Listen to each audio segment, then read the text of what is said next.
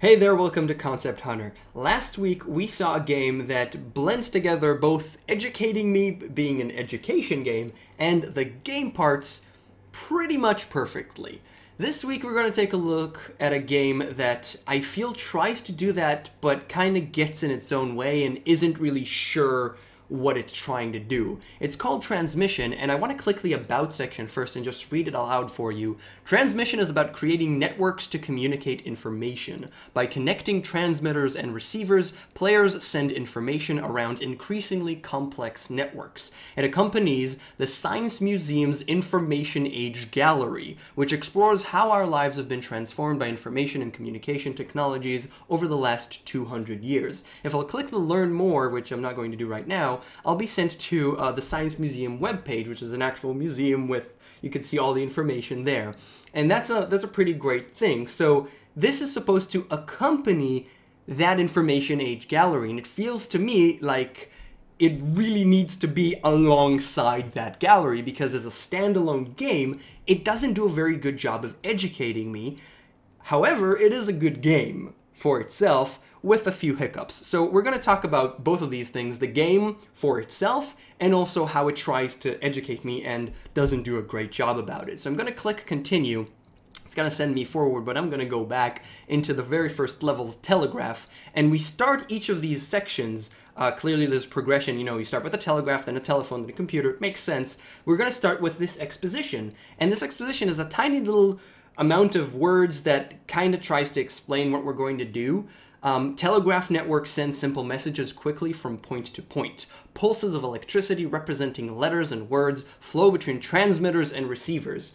So this is kind of a very basic, very rudimentary explanation of what a transmitter and a receiver is, and then we actually get to see the game itself. But note how we're immediately switching over to gamey elements. This is an information cube. It's not a thing that exists in real life. Send the information from the transmitter to the receiver. So a circle is a transmitter and a square is a receiver. We draw the line, and yay, we've established the network properly. Everything got what it needs, and we're good. Network complete. We got the star. There's a star system, which we'll get to later.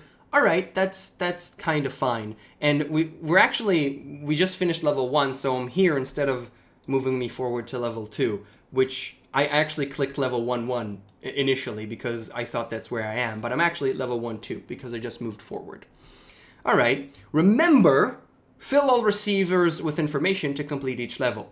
You don't really need to remind me that because I just did it and you just taught me that, and that took 0 seconds. And you expect me, I wanted to say okay, but it's not okay. You reminded me something that I really didn't need to be reminded of. And even if this is meant for children, for kids, don't underestimate kids. They understood. They understand better than most adults. And it feels like something that's just stuck in my way to moving forward. And those are, I only gave you 2 examples, but there's more, and we'll see them as we move forward. There's things in this game that just hinder my game experience all the time, and it feels like I keep getting stuck in a wall, okay, whatever, okay, stuck in a wall, okay, and then I can continue actually playing it. And that's kind of annoying. Here is an example. They teach me that I can remove some of them, some of the lines in case I want to redo. And now note there's ta-ta-ta-ta. So it told me the network that I just did. And I'll show you that again if I'll jump over to telephone. We're not going to go over the exposition. It's just an exposition similar to what we already saw. But there's this thing. This is a transceiver. All right, it tells me a transceiver. Remember, okay, fine. Can I play now, please? Transmitter to the transceiver, and then the transceiver into the receiver. So I'm learning that there's also this thing called a transceiver, but it's not, I mean, it's a tiny little bit of information. I'm not actually learning as I'm playing. I'm playing a game and then I'm learning a tiny bit of information about communication, and it's not really explaining how the system works. It's just throwing out kind of big words. That's my feeling for it. Transmitter, transceiver, receiver. So I'm gonna do this, and note, I just did this network. I just did this, and I'm doing this. So that is the network that I did in this level. Okay, I just did it, and now the game is gonna tell me again, you did this. Look, you went there, and then you went there. Okay. It repeats this. Note we only have 3 elements in this specific level. But if we'll jump ahead, which luckily we could do because I already played it. If we'll jump ahead to, I don't know what level, 4-1, okay, this one is a bad level because it just shows us a new element of the antenna. But it actually tells us, okay, it went here and then it went over everything. In later stages, we have a ton of different things. I'm going to try and show you by jumping to maybe 3.3 in computer. There are, okay, looping information. Not the best example, but still. It tells me the network. Why are you telling me? I just did that. This is another hindrance. It's this thing that I need to go over instead of clicking forward. And I found myself, okay, finish the level. Click forward. You saw that arrow at the right bottom side of the screen, which you can click to move forward. I was mad at the game at some points because it keeps stopping me because it tries to tell me something. It tries to tell me things that I've already know. And if I'll finish this level, I'm not going to do that right now because this seems complicated. It keeps stopping me in place, and that's really annoying. And the experience of playing through the game should be streamlined quite a lot more than it is right now because I'm really stopping. In addition to that, the education part, as you can see, it's just in these tiny little segments, and I feel that this is really meant to accompany that exhibition, that the information age that they were talking about for the Science Museum. It feels like you kind of need to see something in the exhibition, then play one of these trees of levels, and then go over another thing, and then play these trees. Like these trees are supposed to just kind of emphasize what you've already learned. But I don't feel that they do that. I see this as a complete game that's, other than the experience being keep getting stuck for gamey reasons, it also keeps getting stuck with that education, with that information. The education part hinders the gameplay by just being stuck there.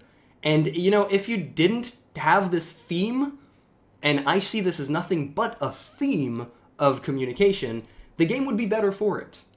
Because it still look amazing, and it does look amazing. It's highly polished. Everything is beautiful.